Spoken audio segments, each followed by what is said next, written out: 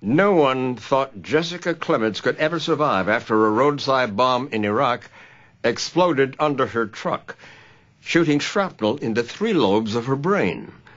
Doctors put her chance of living at just 2%. But Jessica beat those odds with her optimism and determination. Now she wants to inspire others to recover from their wounds.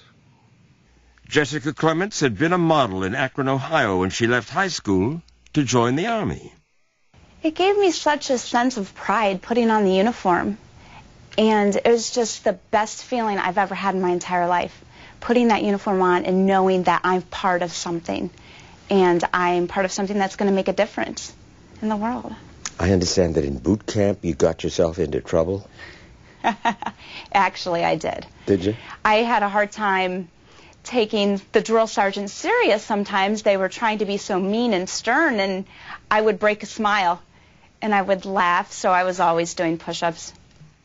As a staff sergeant in Iraq, Jessica spent her days driving fuel trucks. I've heard that there are so many roadside bombs constantly exploding that you had to wear earplugs? Yes, definitely. Really? Yes. How often would you hear IEDs exploding? Sometimes every day you would hear them for a period, maybe 3-4 days in a row you would hear them, and then maybe there would be one day where things would be quiet, so you knew the next day something was coming. Honest. Weren't you scared? Definitely. I mean, I remember days driving down the road thinking to myself, is today the day I'm going to get hit, or am I going to get shot today? And just praying, okay, keep us safe, let us get where we need to go without any casualties. Her luck ran out on May 5th, 2004, when a bomb exploded under her truck, shooting shards of shrapnel, large and small, into her brain. I still have shrapnel that's remaining in my brain. This right portion here, you can see the line from where my skull was removed. The neurosurgeons physically cut the right portion of my skull and removed it. Why? So my brain had room to swell. Because if he hadn't removed it, the swelling might have done what? It would have caused so much pressure inside my skull that I would have died. The doctor put that half of Jessica's skull inside her abdomen for safekeeping and to keep the bone alive. I could show you.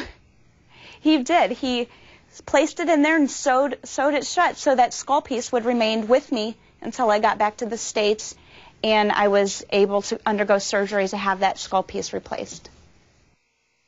It stayed in her abdomen for 4 months before doctors put it back on her head, and for much of that time Jessica remained in a coma. I understand that a doctor at Walter Reed Hospital, when you arrived in Washington, wrote in your chart that you would probably remain in a permanent vegetative state. They only gave me a 2% chance of coming out of the coma and living, surviving. A 2% chance? Somebody has to be in that 2%, though. Why not me? Was there a lot of pain along the way? Oh, ridiculous amount of pain, yes. I hate to admit this, but there were days when I wondered to myself if it would be better, if I would have been better off had I not made it, because I was in so much pain. Are you in pain now? A little bit?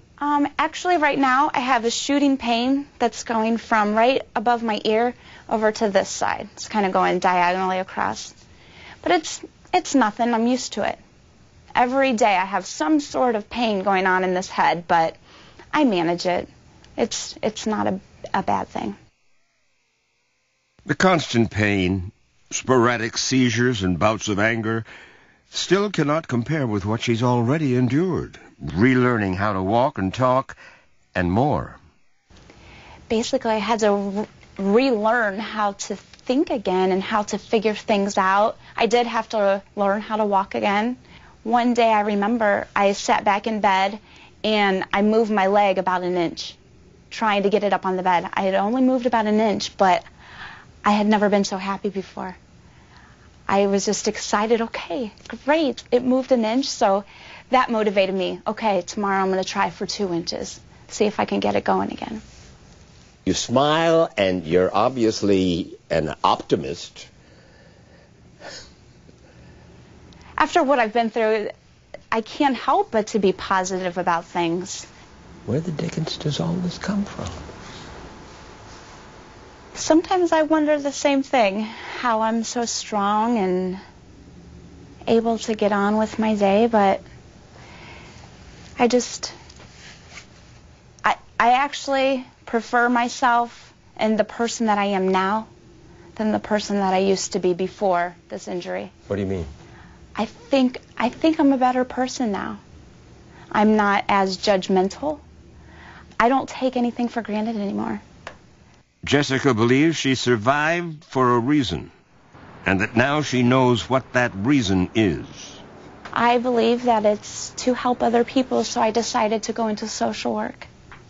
You want to be a social worker for... I would like to work for the VA or the DAV, the Disabled American Veterans Association, so I can help other veterans. I'm still a soldier at heart, and... You're still what? I'm still a soldier. Even though I'm discharged from the Army, medically discharged, I'm always going to be a soldier, and I'm always going to have that mentality. So if I can continue to help other soldiers, other veterans, that's what I really want to do.